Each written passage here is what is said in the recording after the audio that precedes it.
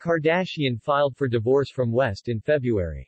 Kanye West revealed he bought a house across the street from estranged wife Kim Kardashian in order to be close to his kids. West, 44, also claimed that Kardashian hasn't been letting him come inside the home with his kids in an upcoming interview with Hollywood Unlocked.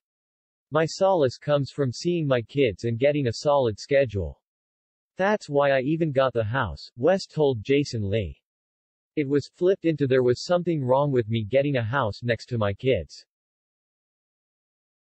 West reflected on his own relationship with his dad and his childhood move to Chicago. "You see, when my mom took me from Atlanta to Chicago, my dad didn't come to the coldest and most dangerous city in the world to be next to me," West said.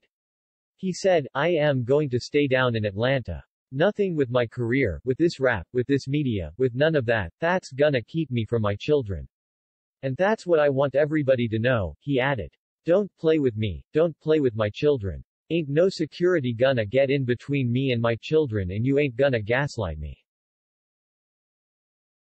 Kardashian and West share 4 kids together: North, Saint, Chicago and Psalm. Also in the Hollywood Unlocked interview, West claimed that Kardashian has not been allowing him to enter the home, Entertainment Tonight reported.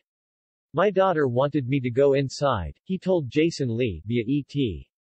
"I was like, I am the richest black man and North's father, right, and the security was able to stop me from going into the room with my daughter, and that had not been defined." The heartless rapper went further to claim that security hadn't let him enter the home because Kardashian's new boyfriend was inside. "And I am hearing that the new boyfriend is actually in the house that I can't even go to," he continued. "And that's where I call my cousins. And my cousins is real opinionated, you know that. And I said, I need you to go and say these 2 things.